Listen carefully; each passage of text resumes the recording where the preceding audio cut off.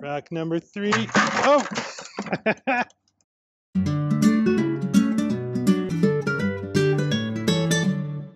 Welcome to the garden. Today we have a problem. I was working on the row cover here, and there was frozen ice on it. There was snow that had fallen and melted and then turned to ice, and it was very heavy. And people have told me for years that this stuff is fragile and can break quite easily. People complain about it all the time, and I'd never had a problem. I thought they were just probably not careful enough. Yeah, it's pretty fragile. So this is 2 years old. This is its second year, rather. So maybe that added to its fragility. But I'm going to try to mend this. I looked online, and there are people that use duct tape, which I could understand being people's first instinct to use duct tape. But I'm going to try the teacher's duct tape. I'm an elementary school teacher. Teacher's duct tape is a glue gun. We do everything with glue guns. We fix headphones. We hang up stuff on the wall. Glue guns are great. Teacher's best friend. We're going to see if it's our best friend here. I'm going to try and put glue on here and then press the two sides together. My hope is that the glue will saturate both sides and then form a really good seal. I worry that the cold might make it brittle so that it falls apart, but we'll find out. It's gardening is a grand experiment. So let me get it started and try not to burn myself, but I'll burn myself for you. That's how committed I am. All right, so I'm starting. I can feel glue on both sides. That's a good sign. And you can see this is a lot more attractive than duct tape, I would think. We even have some white duct tape in our house, and I was thinking about it. In fact, now that I think about it, I'm going to try some duct tape. I didn't think it would work well, but I'm going to try some duct tape and see how it compares. So I'm going to, you can see this is a huge hole. I've got plenty to work with here. So we'll just adding some glue, not too much glue because it doesn't take much to get through these two layers. And it looks pretty good. There'll be a little kink in the fabric there, I guess, but I don't think the plants are going to mind.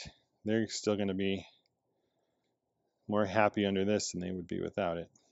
So now if you have a tiny hole, maybe your duct tape works. You let me know. Maybe you have used duct tape and it just works a charm. But I haven't seen anybody doing this. So my hope is this will be a great help to all of us to see. All right, we're going to try it with duct tape now. I think this is going to be harder to apply, actually, because here I got to pull this up. This says it's ferociously strong tape. Well, it's pretty ferocious. I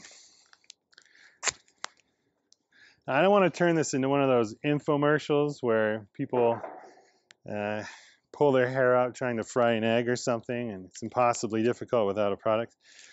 I'm going to try to look good putting on this duct tape, but I'll tell you, it is a little bit more difficult actually because I got to position this stuff, and it wants to stick places. It's a little awkward. Might be less awkward if I pulled the row cover off and put it on a table or something, but this is a big piece of row cover. It's about 25 feet long, and I just don't want to move it inside or to a table. So here I'm getting the duct tape on one side, and I'm going to stick the other side right here.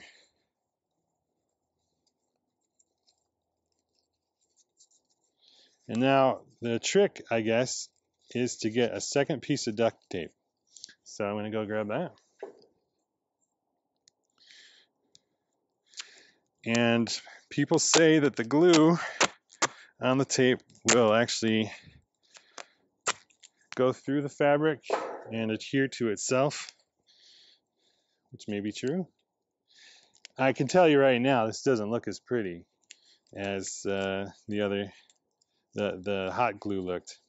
So just on that basis alone, I like my garden to be pretty. I mean, that's probably why you keep a garden. It looks a lot prettier than a lawn. It's grass. So I'm going to rub this together, trying to get that glue to adhere to itself and go through. So we have this section here, Right here, this is the hot glue, which you probably can barely tell that it's even there. And then this is our duct tape portion. Not as flexible, but it might be stronger. Who knows? Maybe I'll find out the hot glue idea was a bad one. It wouldn't be the first bad idea I've had in the garden, and but that's okay. We again, it's an experiment. All right, let's see how it looks on the row.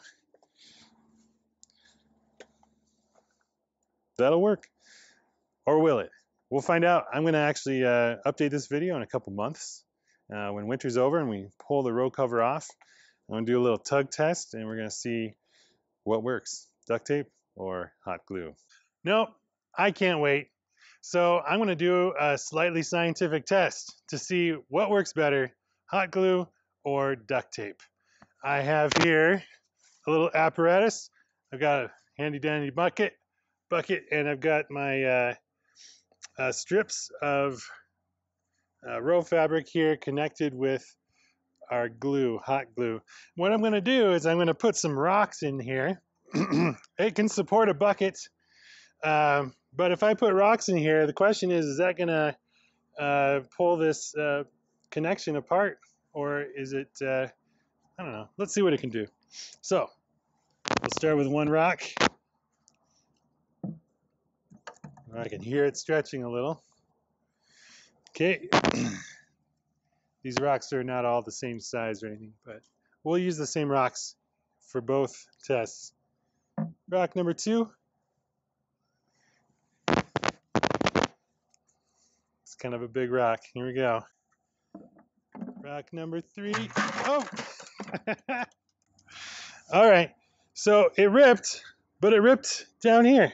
It did not rip at our seam here made with hot glue. So I'm going to do my own little stress test here. Just going to caveman it. See if I can rip it at the seam. Even then, it won't rip at that seam. So it would seem that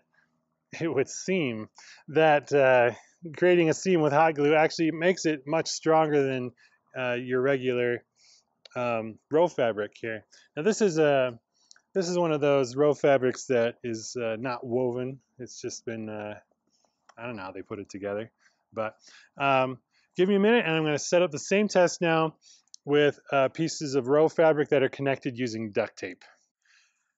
All right, we're going to try this with the duct tape seam now. I'm wondering if the fabric is going to rip here or if the duct tape will come loose. This duct tape seems really tough, but yeah, we'll find out. Here we go. Rock number 1, little guy. Rock number 2.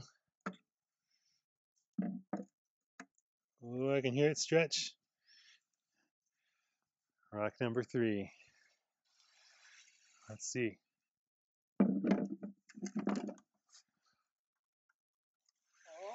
It hasn't broken yet. I'm almost to the ground with it. It's stretching so much. I've got another rock here. It won't have far to fall though. I think I'm gonna have to jerry rig this one. Let's see. Well, let me do this. Here we go. All right, rock number 4. Rock number 4 didn't do it. Hold on a second. Okay, I've got a lot of rocks, which are really handy for holding the row cover down, right? So here we go. I'm gonna gently lift this guy. And this is rock number 5.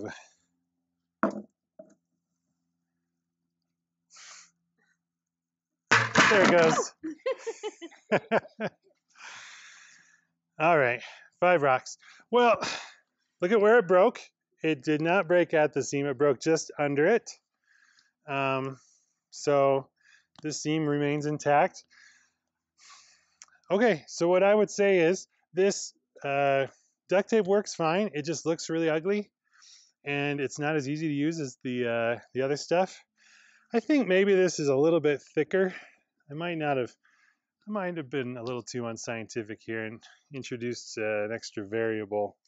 In either case, though, the seam with duct tape or with hot glue was stronger than the fabric by itself. And so all of you folks that are like, oh, I don't want to buy row cover because it's just going to break anyway and it's too expensive, and no, go get it. And when it breaks, fix it. And I'm willing to bet it's going to last you a lot of years, actually. So give it a try. Thanks for coming to the garden. Please like and subscribe to my channel. I would really love to see more subscribers and be able to share with more people things I'm learning in my garden.